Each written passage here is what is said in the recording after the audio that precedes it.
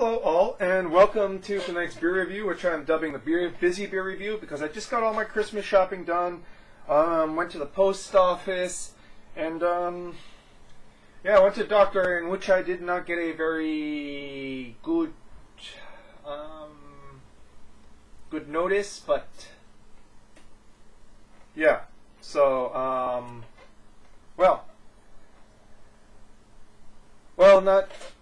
nothing too. I don't know what it is yet, but we'll find out. But until then, there's beer. And what are we reviewing today? Well, as you know, I mostly review local beers unless I'm doing something really special. And we are going to be reviewing Maui Brewing's limited release. This was canned in October. Oh, on my birthday. How interesting. So pretty recently. And this is the Maui Lime Lager. So Mexican style lager with local limes. This is 4.8 ABV, and if I remember, it's either 27 or 30 IBU. So yeah, if Bikini Blonde is their sort of answer to Heineken green bottle ale, and the Pueo Pale Ale is their response to like Mirror Pond, and I forget what their Pilsner is a response to a good Pilsner. I guess this is their response to people who like Corona. So local style limes are slightly different than what you might know on the mainland. Local limes, regular limes don't grow here. We have what are called Calamansi limes. They probably have different names in different countries. Calamansi comes from Philippines, that's the name. But it grows throughout all of Southeast Asia, and they're much smaller.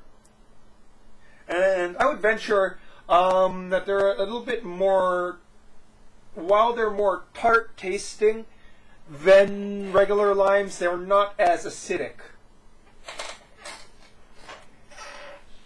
So we're going to be doing this in my rarely used and rarely seen Pilsner glass. I had to go and give this one a deep cleaning because it looks like some roaches got into there and had themselves a poo party. So yeah, but it's all clean now and ready to be filled with beer. I haven't eaten dinner yet. Why? Because I really want to feel 4.8, and I don't feel 4.8 on an empty stomach, man. So let's pour this out.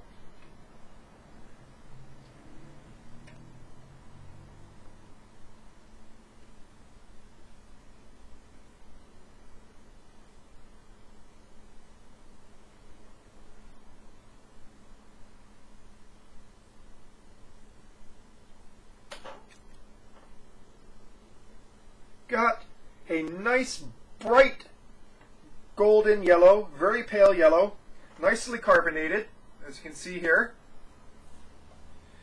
with a fairly fizzy to frothy white head.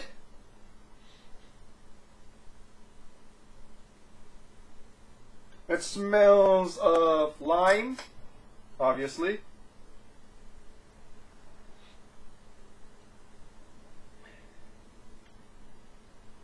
Definitely Calamansi lime as opposed to regular lime. Calamansi lime has a little bit more of a herbaceous edge to it as well. Whetstone.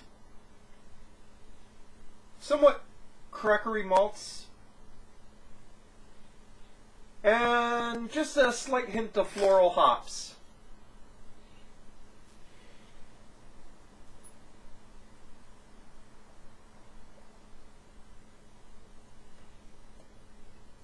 Very light, very refreshing on the palate. Exceedingly refreshing on the palate. This feels good right now.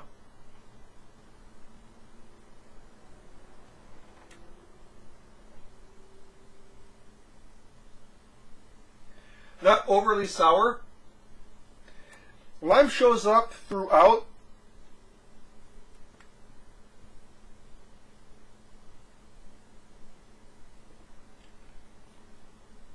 As sort of a base note. It's not really high up, not very effervescent, but remains very much as a base note. Just this sort of lime taste, greenness, and it seems to lie more in the malts than, you know, up in the froth.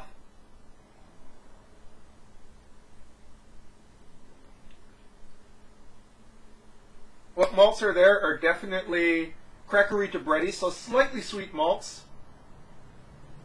Clean finish, with a very slight bitterness to it that doesn't really have much dimension, just sort of cleansing bitterness.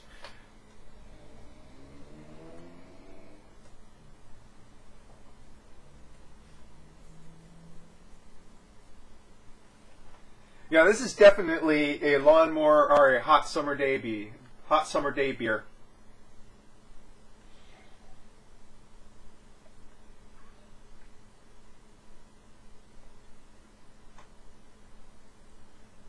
Very crushable, as you can see. I am literally crushing it right now. Probably because I'm incredibly thirsty for some reason. I don't know why I'm so thirsty.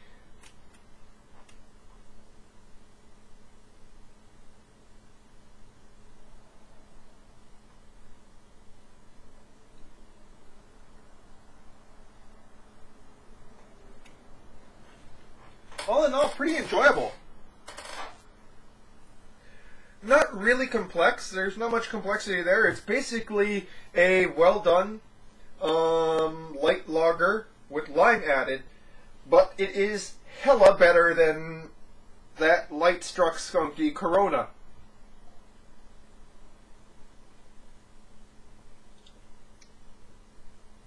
I definitely say that going along the lines of Mexican lagers, this is definitely more, I would say, towards the Pacifico Tecate side. And I like Pacifico and Tecate when it comes to Mexican lagers. You know, pale lagers. My favorite Mexican beer is, of course, Bohemia, which is a true Pilsner. Closely followed behind by Negro Modelo, which is a sort of modified Dunkel. It's not true Dunkel because it does have adjuncts added. But I'm rambling on. So Mexican lager style is kind of like becoming a style in itself, and this is a wonderful example of it.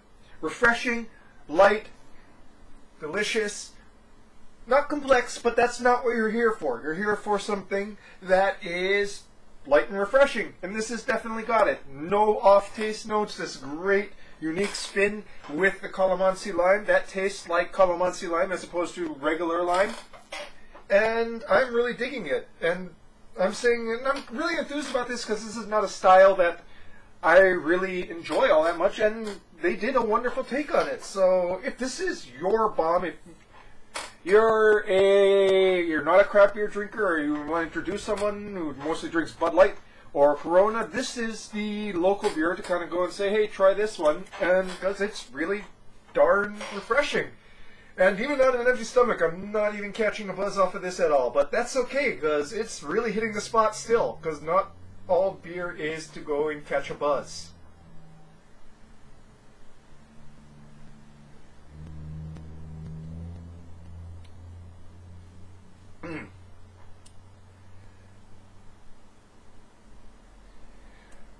Yeah. So yeah, great session lager, great crossover beer for people who are not into craft beer, and great for people who like Calamansi lime. So, why don't you give this one a shot while it's still available? I originally tried it on draft at the Maui Brewing Company, and it had a little bit more of a lime kick, slightly more of a lime kick and sour taste to it, but not by much. So it is slightly different on draft. Give it a shot, why don't you? That's your beer review. That's your beer review for tonight, folks. Cheers, or salud, or what would you say in Hawaiian? You know, I've done hundreds of these reviews and I haven't even realized what the cheers is in Hawaiian. That's really bad because I am part Hawaiian and I live in Hawaii, so I gotta go and find that out, and I'll tell you. Cheers.